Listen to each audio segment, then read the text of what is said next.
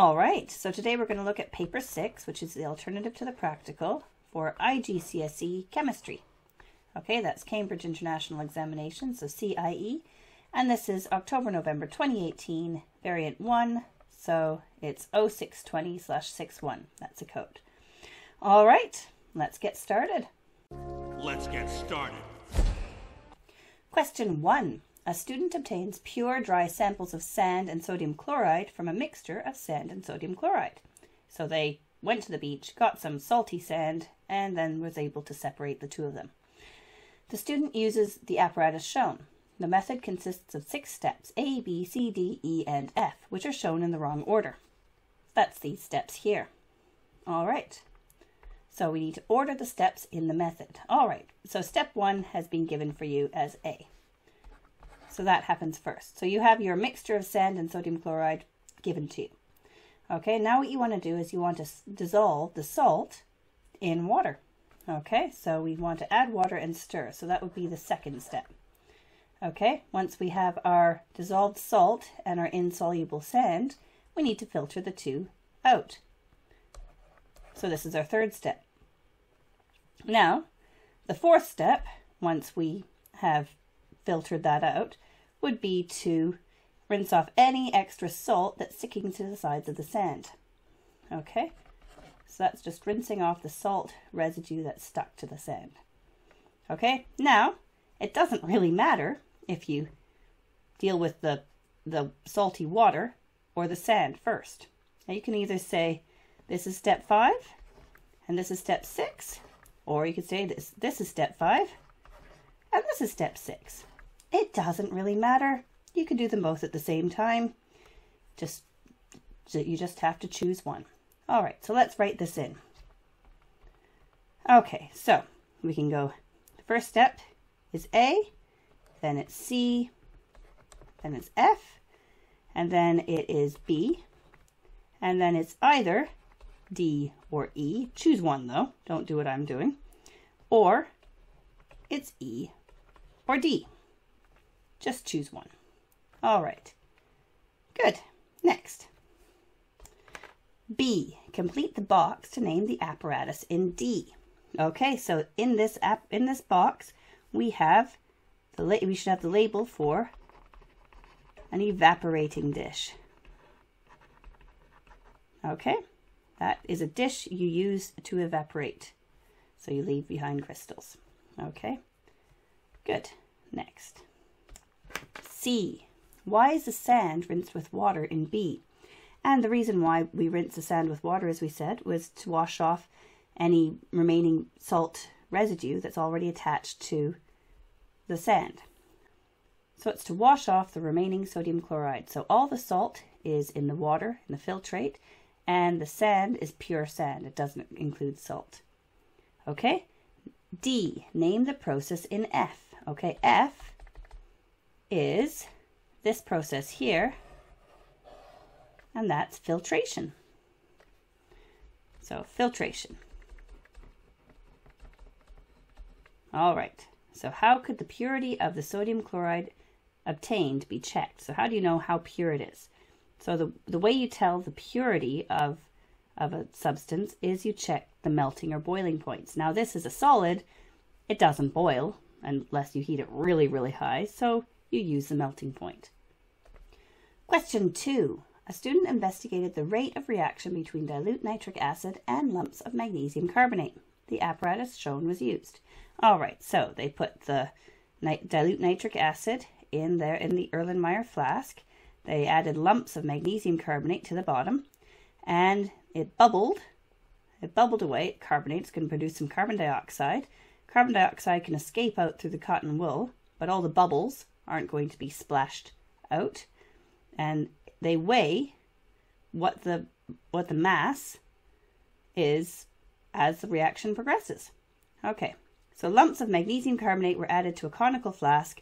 40 centimeters cubed of dilute nitric acid was then poured into the conical flask using a measuring cylinder. The magnesium carbonate was added in excess, and that's important. If the magnesium carbonate was added in excess, there'll be a little bit left over. That means all of the nitric acid will be used up. Okay, The conical flask was placed on a balance, cotton wool was placed in the top of the conical flask, and the mass of the conical flask and its contents was measured, and a timer was started. The mass of the conical flask and its contents was measured every minute for 7 minutes. A. Use the balance diagrams to record the mass of the conical flask and its contents in the table. Complete the table to work out the total loss of mass of the conical flask and its contents since the start of the experiment. Okay, so if you look at this, we have all our time at the side. And if you look at this, this is our whole number, and it goes up by 0.2 of a gram until it gets to the next number. Okay, so this is 86.0 grams. You don't put grams in because it's in the title. All right, so this is times 0, so we're looking for the total loss of mass in grams. And so at times 0, you have what you start with. There's nothing lost. Okay, all right. This one is exactly on the line. It's 85.0.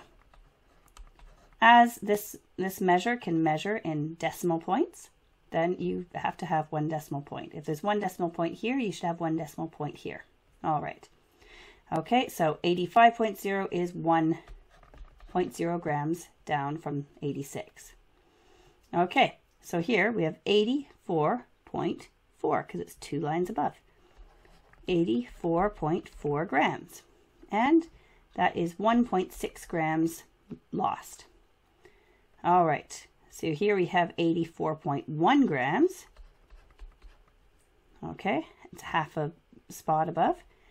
And so that is 1.9 grams. Okay. And if you see here, we have 84.0.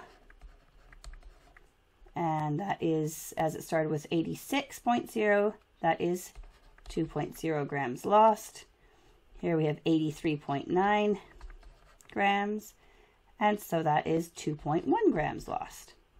Okay, and again we still have 83.9, and again we have 83.9, which is exactly the same.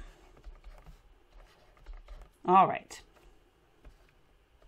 Okay, B, plot the results on the grid and draw a smooth line graph. So a smooth line graph doesn't mean use a ruler. Unless it's completely straight, you just do it freehand, okay? Do not join it dot for dot. You will lose marks for doing that because it says to draw a smooth line.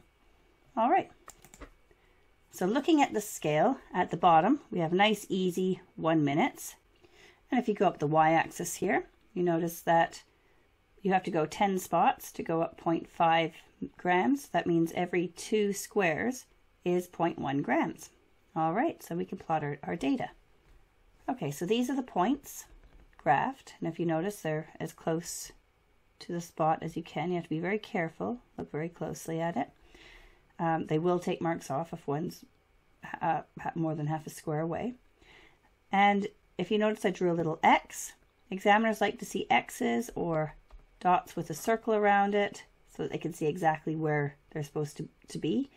Do not draw just a line of dots, because when you draw a line through it, finding those dots can be really tricky. Okay, examiners like to know that you know exactly what you're talking about. And if you notice, it says in the instructions, draw a smooth line graph. So here we're going to draw our smooth line graph. All right, that's pretty good. If you notice, I didn't use a ruler on any part of this, which means there's a little bit of wobble. It's just the way that it works if you don't use a ruler. But the examiners will take marks off if you use a ruler, and it's not meant to be a perfectly straight line. Okay, moving on. Okay, C, the average rate of reaction can be calculated using the equation shown. So the average rate of reaction equals the total loss of mass in grams divided by the time taken in seconds.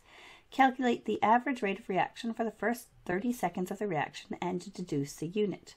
Okay, so in the first 30 seconds of the reaction, that is half a minute.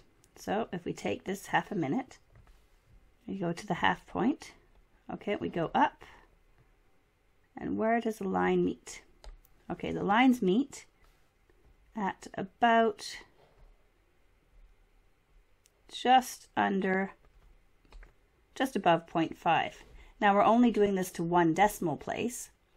So 0.5 is the answer. Okay, it's the answer for that. All right.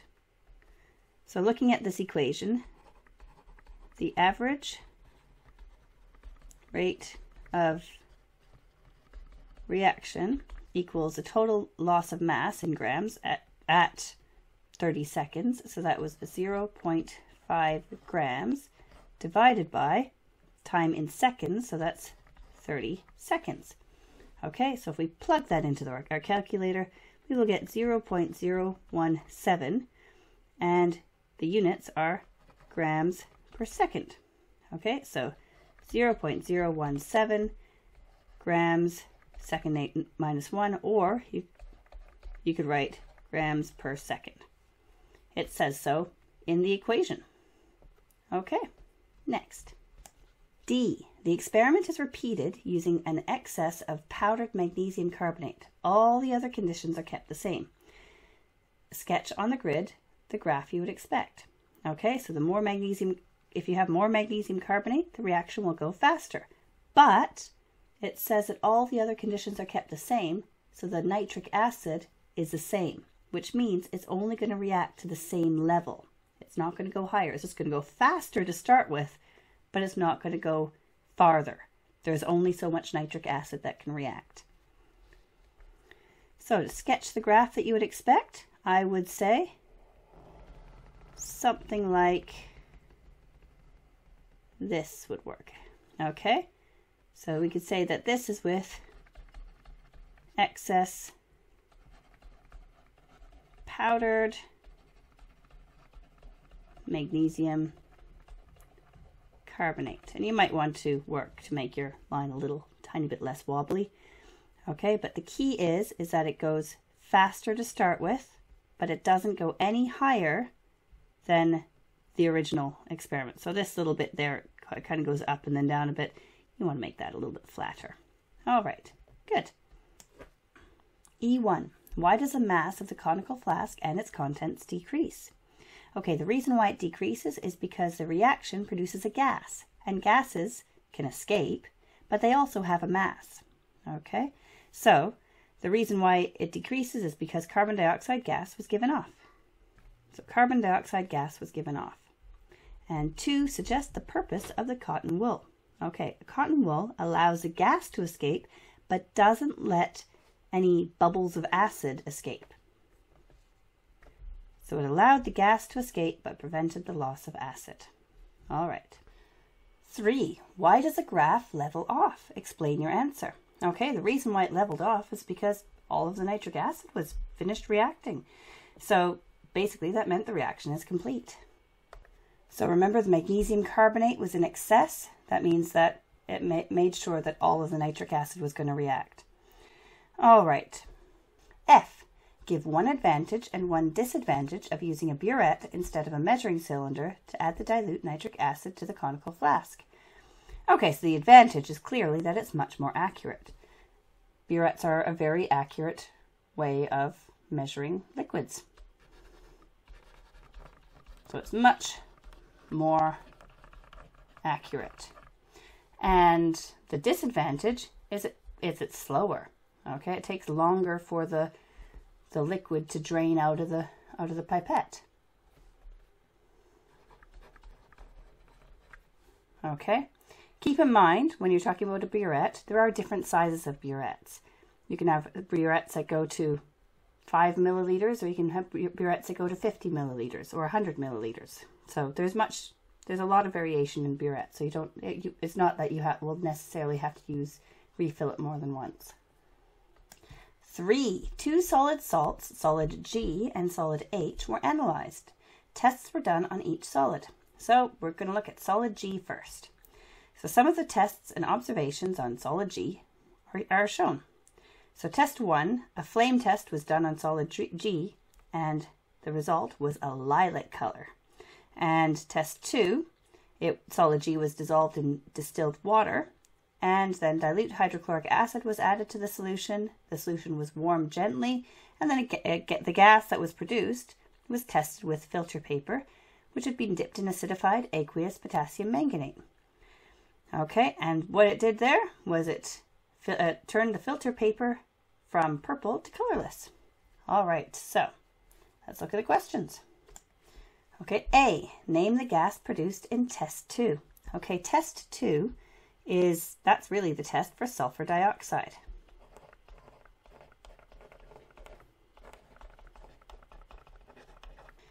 B, identify solid G. Okay, solid G is potassium sulfite. And you know this because the lilac color is the flame test to produce potassium. Okay, and sulfite, the test for sulfite is you add dilute hydrochloric acid and sulfur dioxide gas is given off. So that did happen. Okay, if it was sulfate, you'd need to add dilute nitric acid and then aqueous barium nitrate, and then a white precipitate would form. So it's a completely different test for sulfate. All right. Tests on solid H now. Okay, solid H was calcium nitrate. All right, complete the expected observations. Solid H was added to distilled water in a test tube.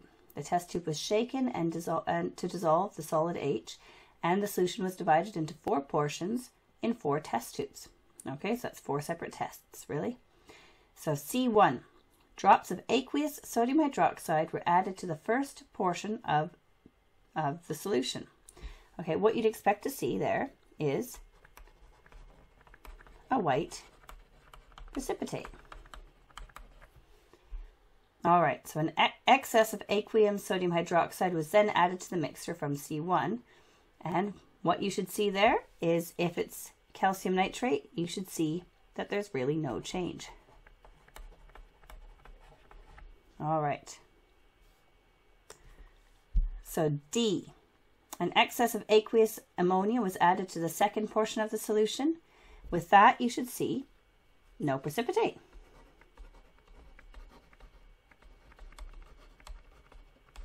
Again. Okay, and E, dilute nitric acid and aqueous silver nitrate were added to the third portion of the solution. And again, you should see no precipitate. Don't forget, so it remains colorless as well. So don't forget the nitric acid and aqueous silver nitrate, that's to test for halide ions, and there's no halide ions in calcium nitrate. Okay, aluminium foil and aqueous sodium hydroxide were added to the fourth portion of the solution, and the mixture was warmed and the gas produced was tested. Okay, so what you'd use is you'd use litmus paper, and it would turn blue. Okay, so you'd use litmus paper and it would turn blue. Okay, you could also say it had a strong smell. Okay, you can't say in an observation that it was alkaline because that is an explanation. An observation is what you see or what you smell or what you hear or feel or something like that, what you observe, not what you know. Okay, now the reason for these tests, remember, for the calcium ion, if you add sodium hydroxide, then a white precipitate forms. And this white precipitate is insoluble in excess sodium hydroxide. Okay, and to test for the nitrate, aqueous sodium hydroxide is added and then aluminium. This makes ammonia gas given off. And that's a strong smell, and ammonia gas is alkaline, so it turns litmus paper blue. All right, next. Question 4. Propanone and ethyl ethanoate are both solvents which can be used to remove paint. Plan an investigation to determine which of these 2 solvents is better to use to remove paint. You are provided with glass slides, paint, the 2 solvents, and common laboratory apparatus. Okay, so the first thing you'd want to do is paint the glass sides with the same thickness of paint. Okay, so paint the glass slides with the same thickness, so the same. You don't want to add different thicknesses of paint. You might want to do this by weighing the glass slides first, then painting it, and then weighing it again to make sure that it is the same thickness. But keep in mind this is only 6 marks worth, and you need to keep adding lots of stuff. Okay, once it's painted, then you leave it to dry. So you leave the slides to dry. After that, you add drops of propanone to one of the slides, until the paint coating is removed. Okay, so while you're doing this, you count the number of drops that you're adding. Okay, so you count the drops as they're being added, or you can measure the final volume that was added. Okay, then you repeat the procedure with ethyl ethanoate. Okay, so you repeat the procedure with ethyl ethanoate, and then you compare the number of drops that are required for each solvent. The one with the fewest drops needed is the one that's best to remove paint. Okay, so you compare the number of drops required. The solvent with the fewest drops is better to remove paint. Okay, so a few notes on this. When you're answering this question, you need to make sure you show that you know how to make it a fair test. So you need to make sure you use the same thickness of paint. You add drops of propanone, so you count them in the same way, that sort of thing. So you're repeating the procedure, doing it the same way. Okay. Another thing which will often give you marks for these sorts of questions, but actually they aren't marks on this one, but I would always include them because they're often free marks, is you say, repeat and take the average. Or repeat twice and take the average, so you have 3 trials. And another thing which often is included in these experiment designs, but isn't on this one, is safety measures. You put in some sort of safety measure. And in this one, I would say wear goggles, because you're using strong solvents. Okay, and that is the end of this paper. I hope you have found this helpful. If you have, please like the video and subscribe. We really appreciate it. And if you have any other questions or comments, please leave them in the discussion below. And have a great day.